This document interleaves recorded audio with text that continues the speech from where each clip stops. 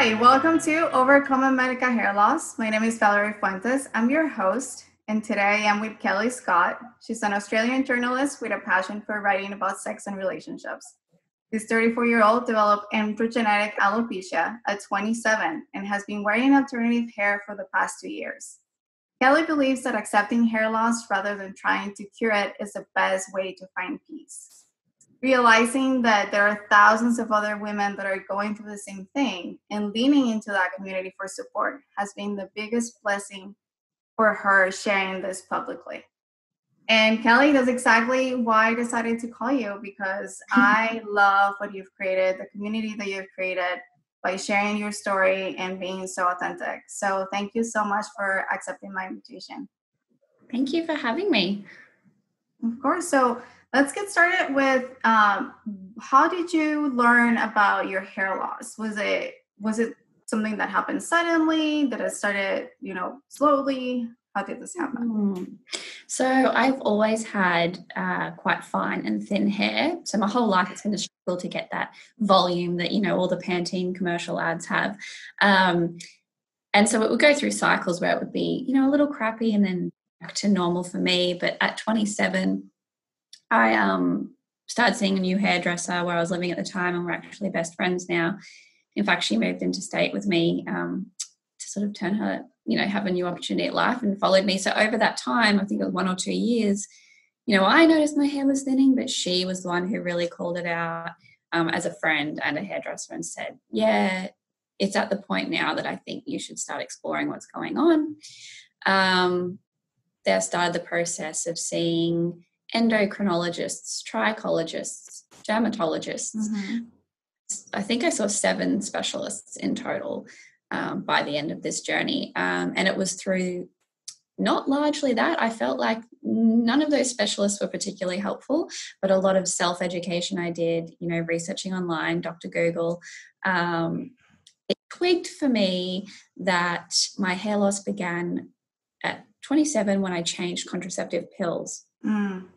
Been on the same birth control since 16, and that kind of pill I was on had an androgen blocking effect. So I originally went on it for acne and then just stayed on it for the birth control benefits. Mm-hmm. And in my late 20s, a GP where I was living at the time said, you don't need to be on this anymore. Like, your skin's fine. It has a slightly higher blood clot risk. Let's just get you on a basic birth control pill. And so, after a few months, the hair loss began. Of course, I only put 2 and 2 together, once I'd educated myself a year or 2 later.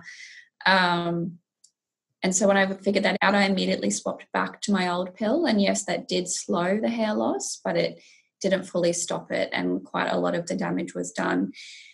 And it's difficult talking about this because I don't want people to take this on as medical advice, because I don't know if it was the fact that I was ever on that birth control. Mm-hmm. I don't know if that I stopped it. I don't know if it was the fact I started the different birth control, and we will never know, because unfortunately not enough resources go into researching women's hair loss, but eventually we'll have a better picture, I think. Mm-hmm.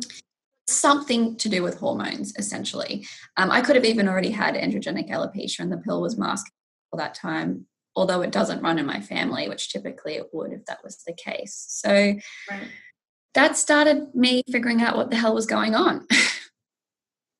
Okay. So when did you start wearing hair? Well, once I realized what androgenic alopecia was, and that there was essentially not many treatment options, or at least not many that were very effective, mm-hmm. I started looking for a cosmetic solution, mm-hmm. and learned about toppers. Mm-hmm. So I'm wearing today, I wear toppers and wigs, but I love wigs because you can just throw up. I've got like a little bit of a mullet left behind. Yeah. So toppers are great too. Yeah, you feel me. Mm-hmm. Mm-hmm.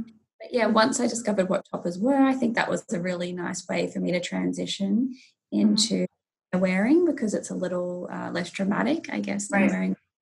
There's all that stigma attached to wigs, so this felt like a step, kind of like extensions, and literally, like, I struggled with that a lot, coming to accept that this was my only option.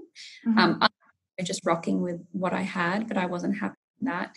Mm-hmm.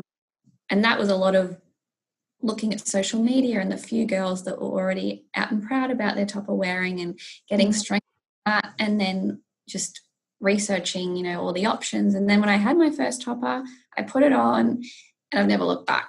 It like completely changed my thinking about everything. All of a sudden I was like, oh my God, how have I not been wearing these? Great, right? My hair is so amazing now. Like, this is a blessing. And just making that decision and taking control just changed my whole attitude. I basically loving hair loss then. Yeah. And I really think it's a matter of choice, right? And not hiding. And that's what it's been for me lately. So at the beginning, obviously, I got the first one thinking that I wanted to hide the condition, but now it's a choice. It's the life that I want to live, and I want to, get up and be ready to go and not have to worry about trying to figure out my hair locks and how am I going to hide this, and does it look decent enough? Because I also still have hair, but it's not like I don't have enough to feel comfortable. And so I get to buy this hair to feel comfortable. But it's a choice now. It's not, I'm not hiding. I'm not trying to pretend that it's not there. It's just, I want to live my life this way. I want to be happy. I work out every day, so it would be so hard for me to not have this, right? Because I will have to like wash it every day and style it, because I've been sharing with everyone that, as you know, like when we have this very little hair, if you don't wash it every day, then you end up with, all the clumps and like little grease ball. It's terrible. So it's a matter of what kind of life do you want to live, and really, like you said, breaking the stigma of this is an accessory for us, right? Yes. And like earrings and anything else. 100%. We went to a hen's do on Saturday, and my girlfriend, who doesn't have any hair loss at all, has quite amazing hair, said, I feel like doing something different. Can I borrow your red wig? And so she wore the red wig to this hen's do, and I have another friend who attended this event, and she wears a topper. And there was a point in the day where someone that didn't know her that well was complimenting her hair, and she said, oh yeah, thanks, it's one of Kellie's wigs. And she's like, what do you mean it's one of Kellie's wigs? And then our other friend said, oh, and I'm wearing a topper. And this girl was like, what's going on? This isn't your hair? And, so for her, it is an accessory. And I just love seeing people without hair loss embrace it as well, like all the celebrities are now, because I think it's a lot for us to make it less of a weird, creepy thing that you have to do because you've got some medical situation going on. So tell me, what made you make the decision to go public? So when I got the topper and I was in love with it, and I realized I was going to be wearing it a lot, including to work, I thought, I'm going to be wearing this. And even though my friends and family generally knew about my hair loss, it's not something I'd bothered to share with my colleagues, but I am a very open book. I thought if I just post about this on Instagram, where a lot of them follow me, they're going to see it, digest it, without me having to have that full-on conversation when I walk into work with different, better hair. And so I did that, and, I made a post saying, if this is too long to read, if you're too busy, just know I'm wearing hair now and get over it. Like, it's amazing. But if you want to know more, this is my hair loss story. And then so a couple of people at work maybe came up and complimented me, or just said, oh, how does that work? Like, they couldn't really understand, like, because it looked really pretty good. And I know that's not right for everybody, because not everybody is active on social media or feels comfortable sharing that stuff on social media. But for me, it just made life so much easier, the transition so much easier. So how far into your hair loss journey was that? So I've been wearing hair. You started losing your hair at 27, so. Yeah, so it was about 4 or 5 years into it, dealing with that gradual hair loss, struggling, to make my thin hair look anything that made me feel beautiful. So it took a while. Like, it was a process for sure. I mean, for some of that time, I didn't even realize what was going on, but I wish I'd done it sooner, because it just doesn't really add to your life. It just took away the burden of my hair, if that makes sense. Right. And I felt so empowered. Rather than this thing that was just happening to me, I was making it work for me, and I was taking back control. the best thing to come out of this is being able to make people realize it's not a big deal. Like, and your solution might not be wearing a wig. Your solution might be going an epic buzz cut and looking like Demi Moore, you know, how hot she looked in the early 2000s with her buzz cut. Or, you know, wearing a scarf, or just working with what you've got. Like, I don't know, it's just, you've got to make some kind of decision. Helpful, I find. Right. I think that's great advice, because like you said, all of us are different and feel comfortable different ways. For instance, I just interviewed someone that she like you said, she just did the buzz cut and she's completely bald now and she loves it. And we were talking about how different we are, because I told her, I don't know that I'll ever be able to do that. But it's so cool that you know, we're at the same place because we believe, we feel the same way. Yet she's like completely okay being completely bald, and I'm completely okay wearing hair. And so we're trying to show to everyone that no matter where you're at in this and how you feel about hair, it's not about the way you look, but how you feel.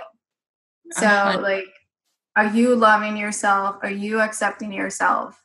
That's what matters, right? Because however you feel on the inside, that's what's going to project in the outside. And that's what your life is going to look like and what you're going to experience. So it all comes from inside. Yeah. It's not a cliche when people say, you know, confidence is the sexiest quality you can have, although it sounds like a cliche, but it's so true, because people, one of the biggest things about wearing hair is people are worried, is it going to look natural? Are people going to know I'm wearing a wig? Well, I don't really have that issue, because I don't care if people know about that. And once you realize that that doesn't matter, people look to you for cues. So if you're really upset about your hair loss and you're telling everyone about that and you're really down about that, they're going to see it as a big issue as well. If you're lighthearted about your hair loss and carefree, they will take your lead, because they don't understand hair loss. They don't have it personally. Up to you to lead the way. You know, it doesn't have to be this, oh, you went through this horrible thing and you've turned it around for yourself. It's like, no, actually this little thing happened to me, and, you know, I turned it around with a little trick. Like, it wasn't this big life-changing experience. And I, without trying to dismiss for people that it can be really hard. I mean, people can experience depression over this. It can have really full-on consequences, and I understand that. So it's not always as easy as just flicking a switch and making a choice. Right. But I think knowing that other people have managed to do that can be helpful in your journey. Right. And so on that note, what did you do to get you to the other side? Like, how did you go from that, you know, shock of this is what's happening, to accepting, to, hey, here I am? Yeah, I think I try to articulate this for people, because I do get asked it a lot. So I kind of came up with this thing called the 3 steps. It's a little bit corny and it's probably not really that well thought out, but it's the best way I can explain what I did.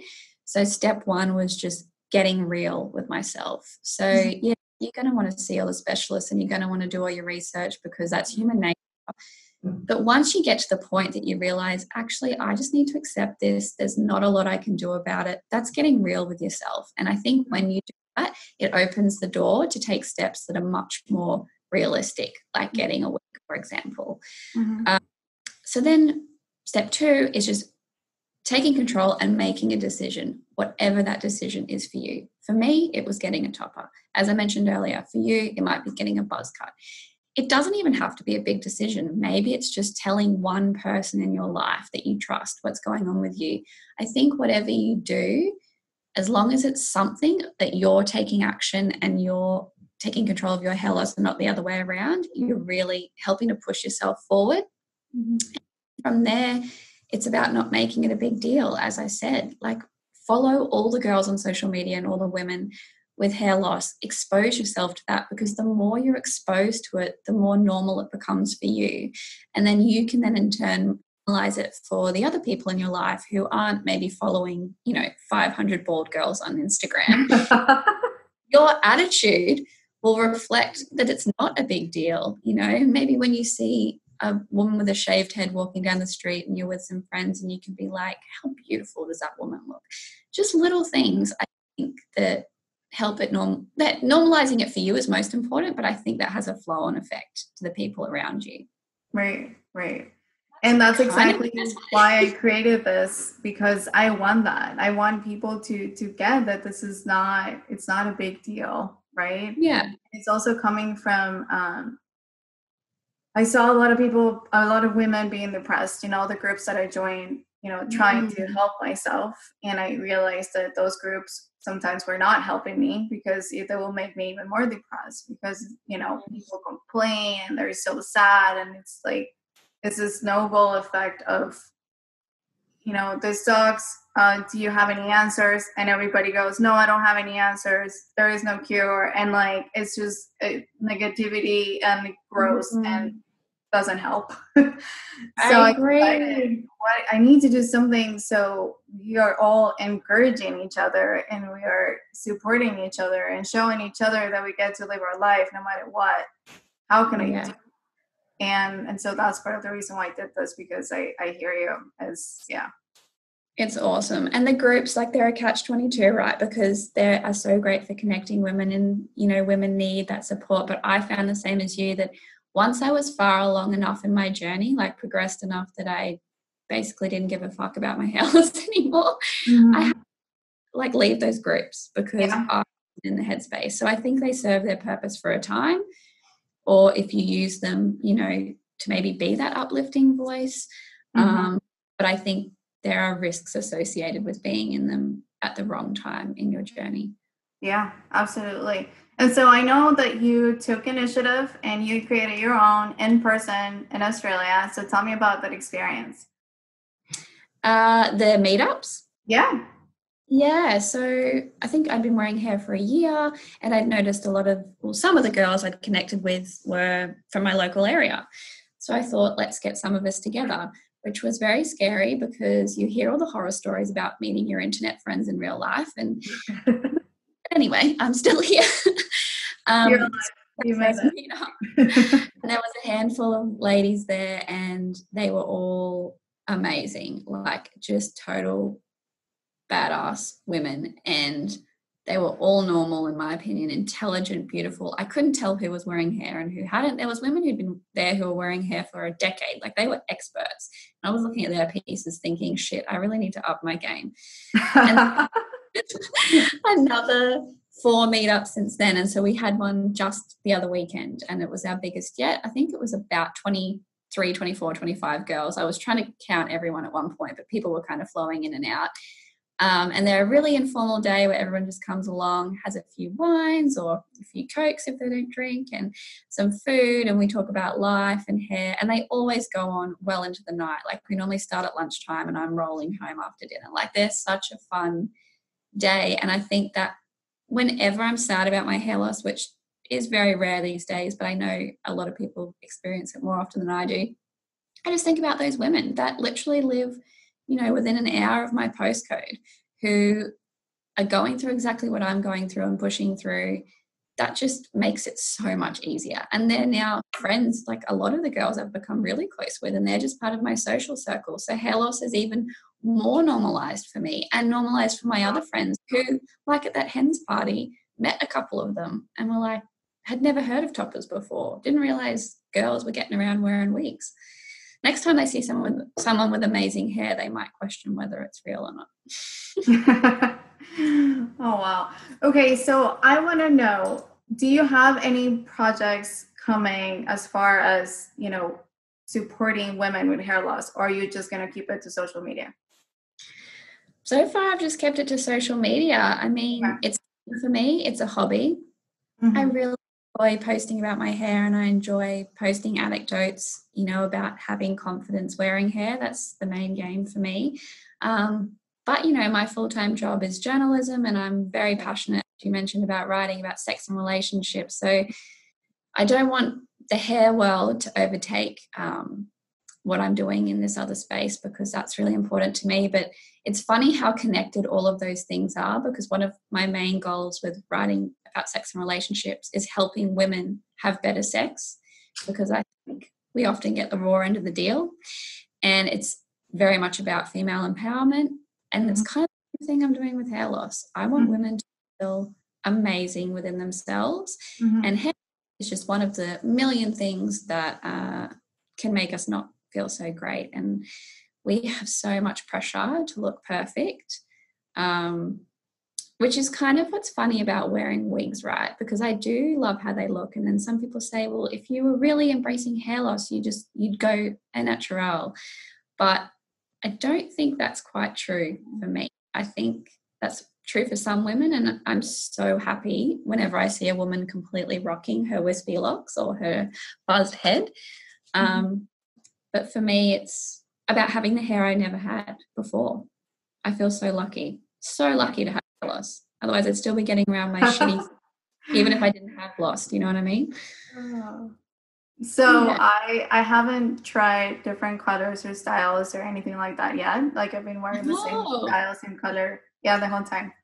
And now, as I'm watching you guys, I'm getting all excited. You know, opportunities are endless. Yeah, that is the best part. Like I can't. And at work, one day I'm a brunette, the next time I'm blonde, the next time I'm redhead. Sometimes it's short, sometimes it's long. People just accept it now. For a while, there'd be a couple of people like, "Oh, nice haircut," and then they'd see me again and think, "Oh." And now they must realize not everyone asks. I think they just work it out on their own. So I'm so glad that you brought up about your work, because I did wanted to ask you about relationships and hair loss, because I think that's one of the biggest struggles that we have. And I don't think that a lot of women our age are sharing about hair loss. So because of that, because they're afraid of telling their partners, they're afraid of, opening up to whoever they're dating and all that stuff. Did your hair loss affect your relationships?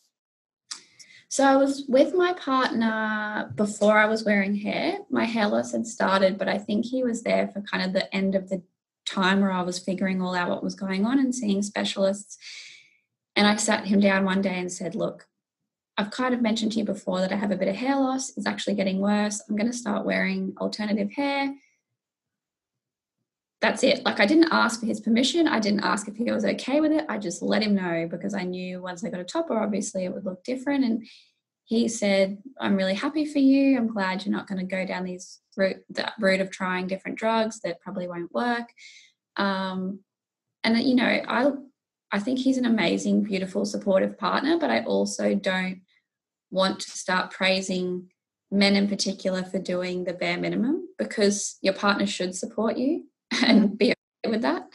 And I see that a lot, like husbands and boyfriends getting put on pedestals for being so accepting of your hair loss. And I just think, well, why shouldn't they be? Exactly. Not to take away from the fact that I love him and I love the support that he's given me. But, men have hair loss much more commonly, or at least much more openly, than women. And we don't make a big deal about hooking up with a bald guy. So I think we all just need to calm down about men and their support. So if you are afraid to tell your partner, I would actually be asking yourself, why is that? Because if you think your partner is going to reject you because of that, then that's probably more an issue with your relationship than your hair loss. I know it's hard. And I've told women before that if they are struggling with it, to treat it as a test. If you are worried about rejection over something like that, then you probably need to test your partner on it, because I think that's dangerous that you can't be so open about that. And I'm not a relationships expert. So again, I'm not giving you advice about what to do, but these people that love you won't change their feelings on you unless, that love is not strong enough, or that connection is not strong enough, or they're so shallow. I don't know, all the awful things you don't want in a relationship. So, it's crossed my mind, like if my partner and I were to split, what would I do in the dating world? And I think I would take a very similar approach that I have with my social media and be quite open about it from the start. I'm not really interested in dating someone for a couple of months and then revealing this thing and making it a big deal. Like, I just want it to be no biggie from the start. Right. Oh, so you will tell them from the beginning? If I'm put in that position of dating again, yeah, definitely. Okay. I love that. I think it would be casual though, right? We'd go on a date and then the next day they'd be wearing different hair. And maybe they'd say, oh yeah, I wear wigs. Like, get with the program, dude. Yeah. This is who you get to date. So what will you tell yourself now, knowing that you know now? What would you tell yourself 27-year-old Kellie, what would you do? What would you have done differently if you could go back? Tell her to hurry up and find a good hairpiece, that you're actually going to be happier than before you had hair loss. Mm-hmm. And you're going to help a lot of other women and find amazing friends that I never would have met without this. My world was small compared to what it is now. Mm-hmm. Mm-hmm. Yeah. You're giving me chills. That's exactly how I feel. And yes, with that, I really want to acknowledge you for everything you're doing for our community, because your impact is huge. I don't know that you realize it, because I don't know, like, if being in Australia, you do realize how many followers you have here in the States, because I know so many people that look up to you, and myself included.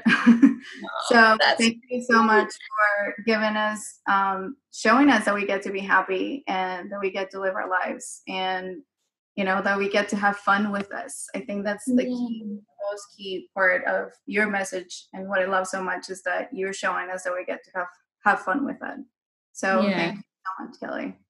Well, thank you. When you first reached out to me, I wasn't quite sure what this was all about, but it actually became clear pretty quickly that your goal is the same as mine, and it's so nice to meet someone else who is trying to achieve the same thing and help people realize that hair loss can be fun. I don't know if people think that sentence makes sense, but it can. No. So I'm I really can't happy believe that I'm you're doing saying this after all these years, but it's true. No, I'm really happy to have met you, and I think what you're doing is awesome. Oh, thank you, Kellie. And everybody, please make sure to join the Facebook group. Like Kellie said, community is so important, and I want everybody to feel supported, and have conversations in a positive way, because my intention with this is to create a community where you get to feel happy, share your wins, ask questions, but always trying to highlight the good about your hair loss, because there is good about this situation. So I'll see you guys on the Facebook group and on the next interview. Thank you, Kellie. Thanks, Valerie. Bye.